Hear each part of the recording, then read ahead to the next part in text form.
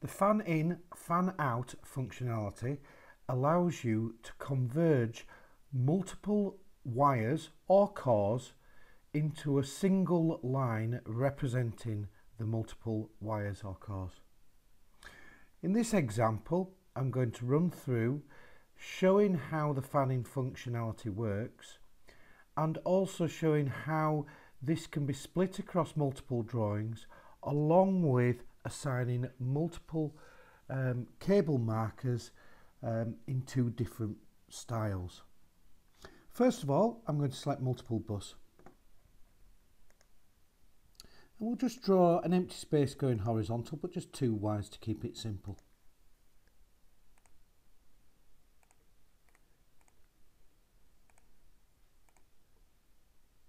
And although we're going to do this on one drawing, I'm going to split it as well to show you how it can be done across multiple drawings.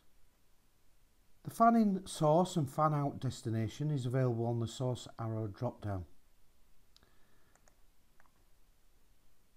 The style of the source marker styles is obviously governed within the drawing properties and also within the project properties, and you can choose between solid, wire number and description with a break, etc.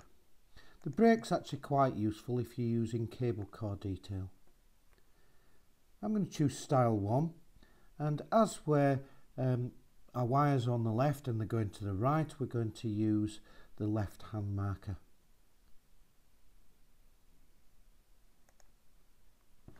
We can give this an ident, so in this instance I might give it the cable number and then the core number.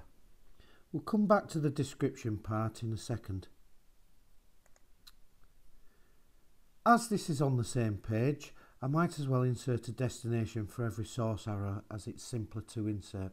But you will notice that you've got a source fence insert if you've got obviously several source ends to do at the same time.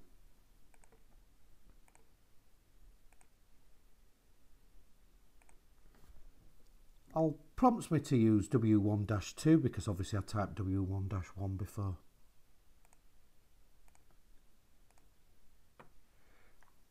And basically those two wires are actually connected up. So as an example, if I draw an AutoCAD line from there across, down, that's obviously just drawn on AutoCAD layer, which will be on layer 0, but you'll notice that these are actually on the multi-wire, whereas these will be on the wires layer. So I can either use match properties or I can use the fan-in, fan-out single line layer utility.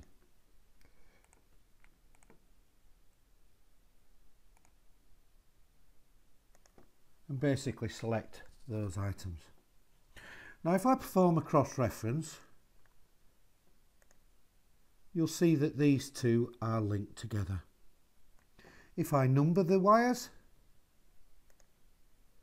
you'll see that the wire numbers are placed on here and also placed on here.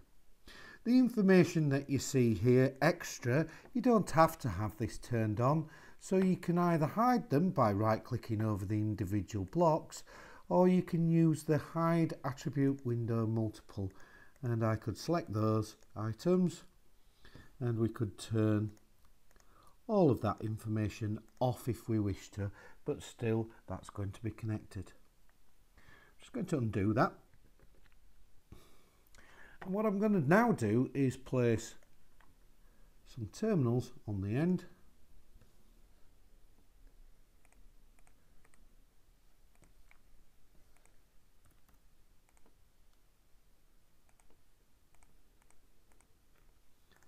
And we'll repeat that process on the other end, but with a different terminal strip.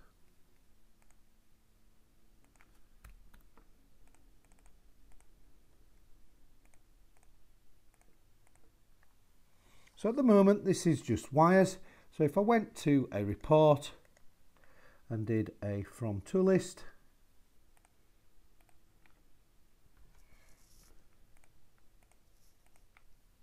you'll see wire number 1 connects from X11 to X21, and it's in wire type wires.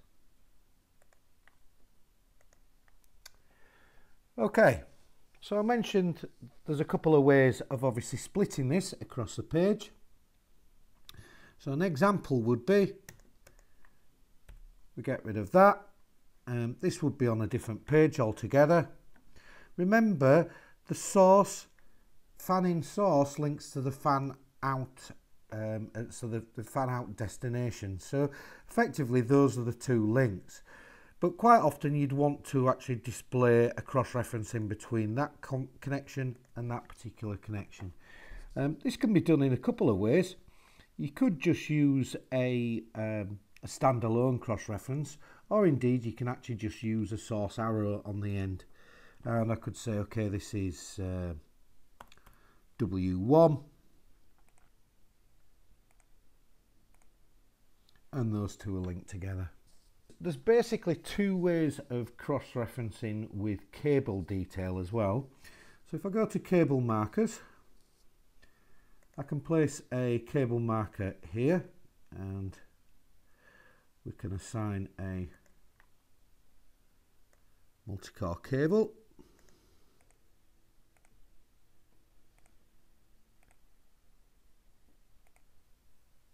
And you can see those two are placed down.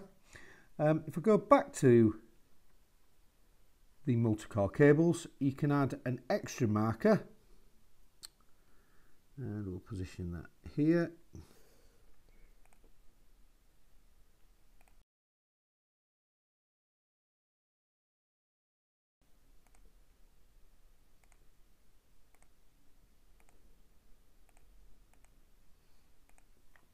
Like so. And then the effectively, if we wanted a cable marker on here as well, we could actually do that, but we'd be doing that as a single line component.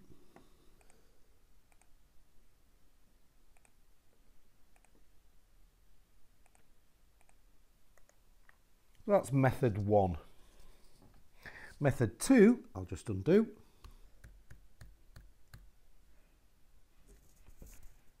Method 2 is that you place a description on these items,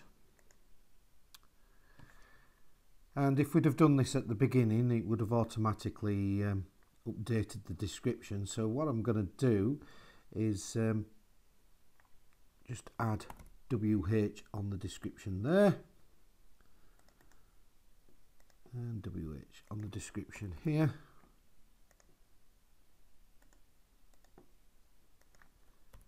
BK on the description, and BK on the description here. We want a normal cable marker. No description on the core colour. And we can add an additional extra marker on here, linking those two together. So, as I said, if you'd have inserted the fan in source and fan out destination with a description in the first place, the description would have been copied across to the destination automatically. So as you can see, we've put a cable detail. We've only put the cable marker there, but because we've put a core description in the fan in source, and obviously that means in the fan out destination, when we come round to doing a report,